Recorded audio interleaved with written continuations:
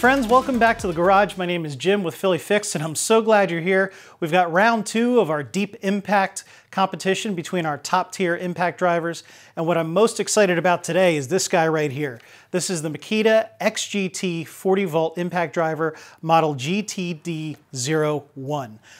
It's May 1st, 2021 as I'm filming this. I believe these just started shipping pre-orders today, possibly, but I was able to get this because Makita lent them to me. So they weren't given to me. I have to give them back. Actually, this coming Monday, it's currently Saturday.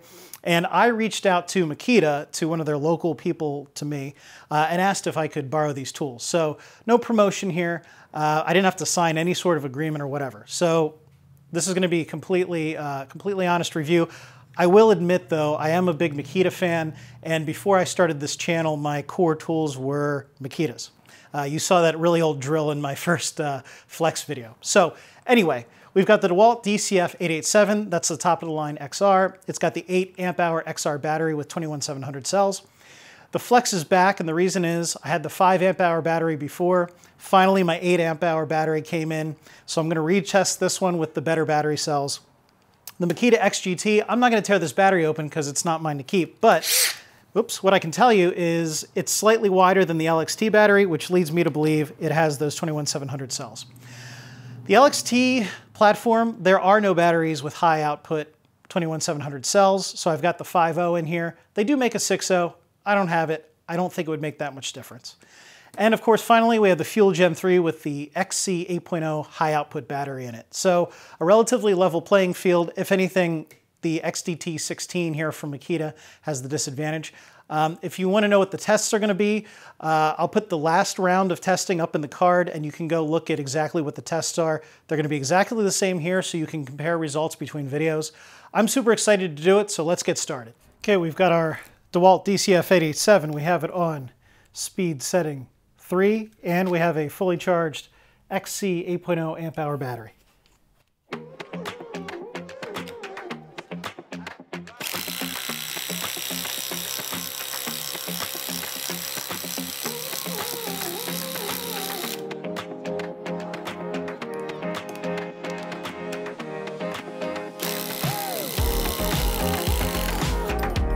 Our Makita XDT16, we have it on speed 4, no special modes, and we have a fully charged battery.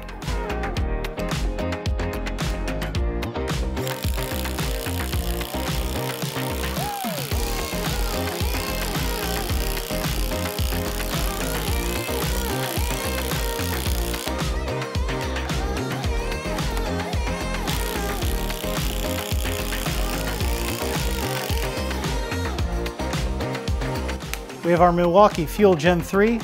It's on speed 3, and it has a fully charged M18 high output battery.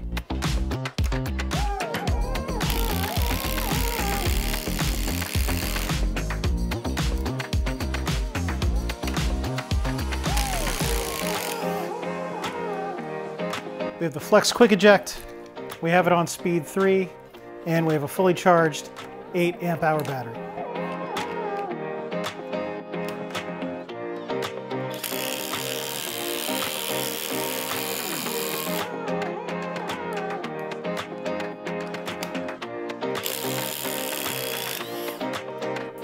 Makita XGT, speed 4, no special modes, fully charged battery.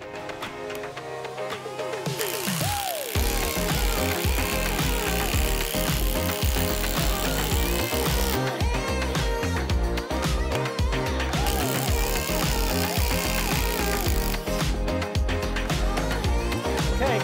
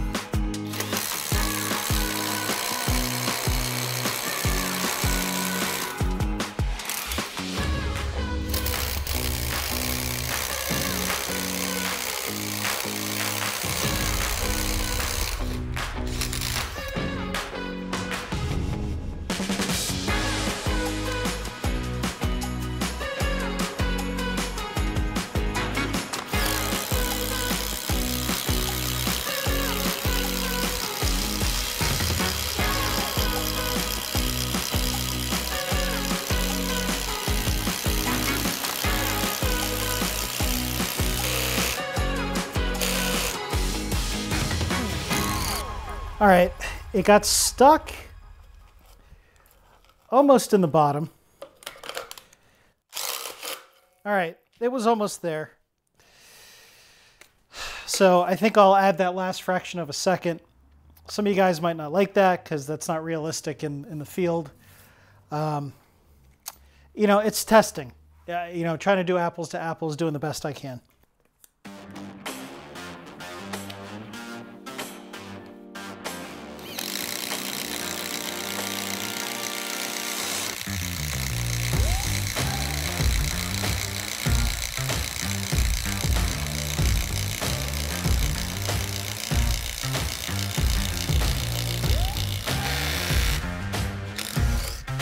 Same thing on the Makita.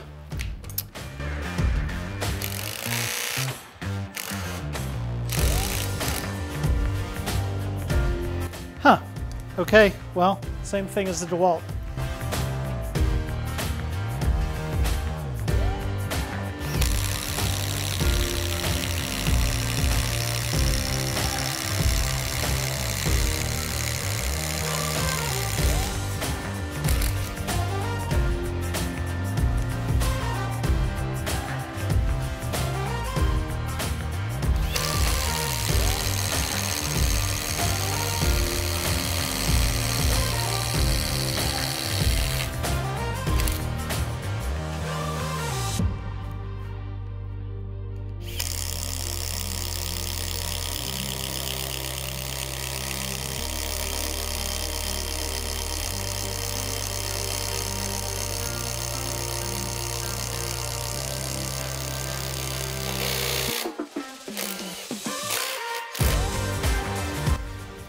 Okay, this one got caught on the bottom too.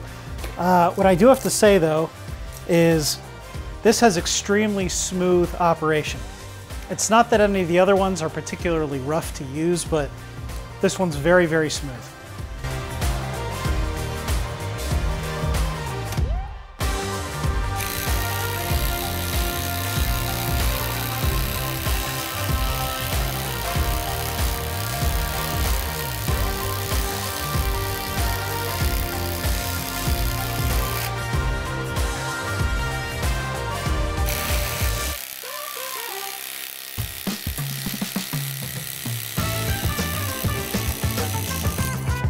Three bars.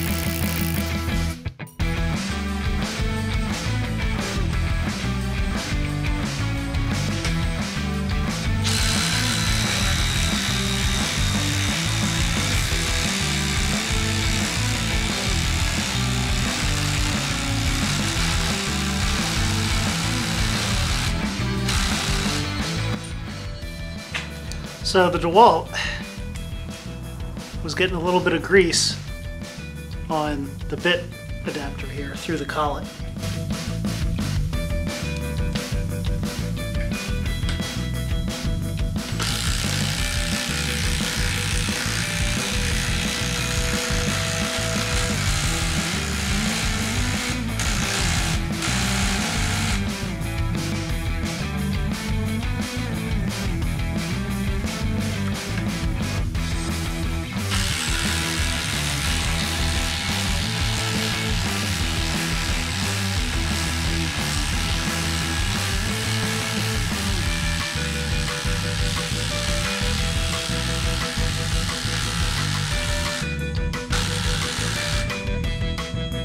Okay, I think that's a thermal shutdown.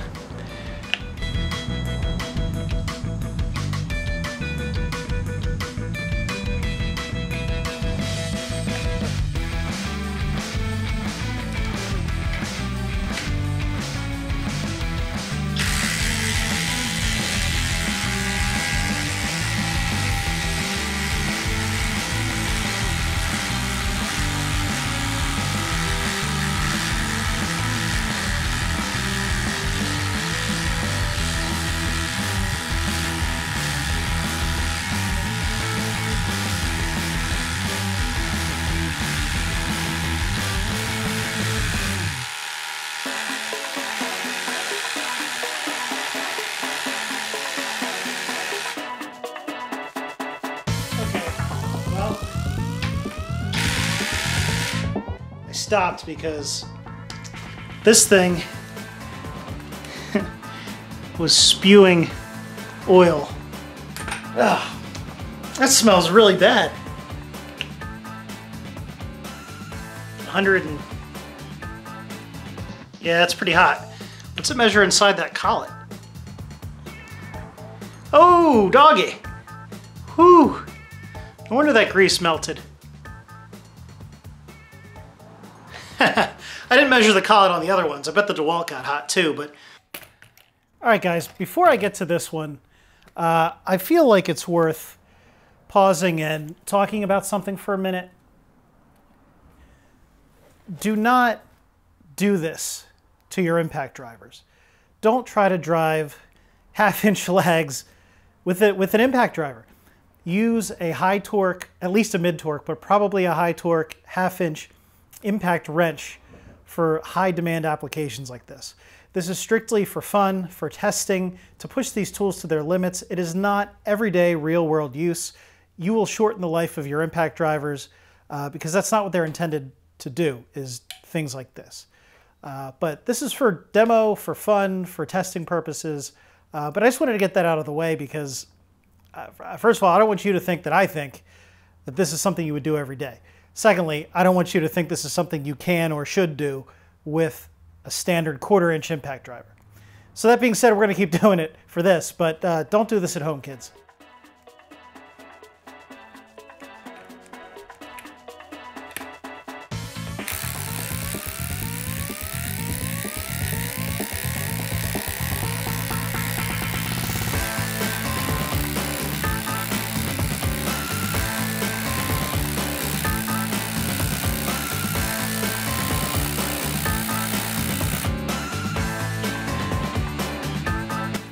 Okay, we've got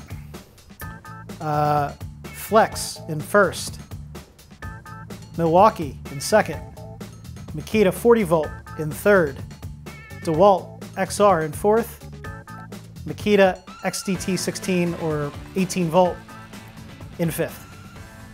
Okay, so in light of what I just said about the 10-inch lag screw and the stump test not being realistic, I've got some 1/4 inch by 6 inch screws here. These are a little closer to something you might actually do with an impact driver.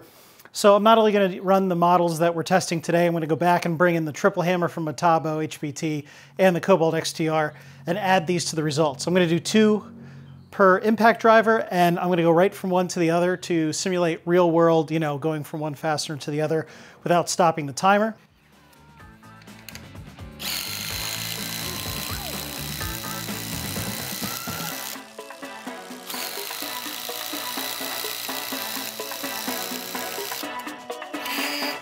False start.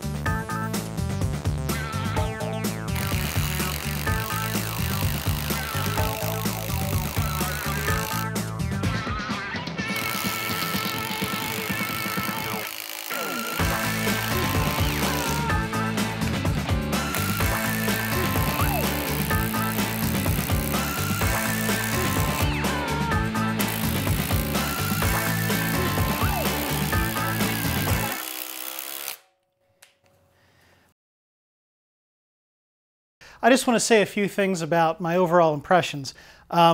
These are all excellent impact drivers. We're kind of splitting hairs here with probably fractions of a second of difference in some of these tests with some of these models. I don't know the numbers just yet till I edit the video, but you really can't go wrong with any of these. My favorites, like I said, ergonomics-wise, would be the Metabo HPT, either of the Makitas, and the Kobalt. They're the smoothest to use, the less vibration in your hand. You know, I like the way they feel in your hand. So ergonomics-wise, you know, I think these are your winners. The weight's nice, although these have 4 amp-hour batteries. This obviously has a 5 that's smaller cells. This is by far the lightest, the XGT 16 Makita.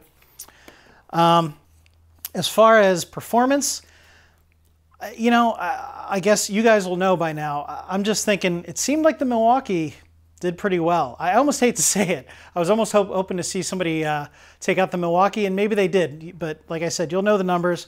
But we're going to do hammer drills next. Stay tuned. Thanks for being here. My name's Jim with Philly Fixed, and God bless.